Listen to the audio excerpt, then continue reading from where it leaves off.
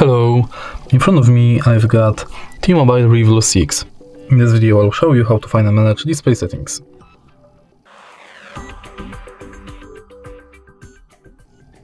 In the beginning, let's go to settings, enter display, and right here you've got all settings for your display. Let's start with the top of the list, where you can change brightness level of the display manually, enable or disable dark theme and night light, that you can also schedule, and change night light intensity.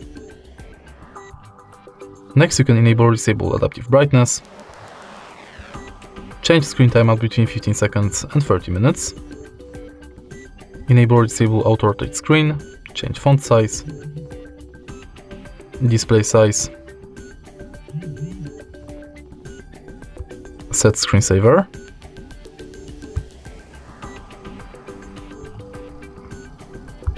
change lock screen preferences like privacy, add text on lock screen,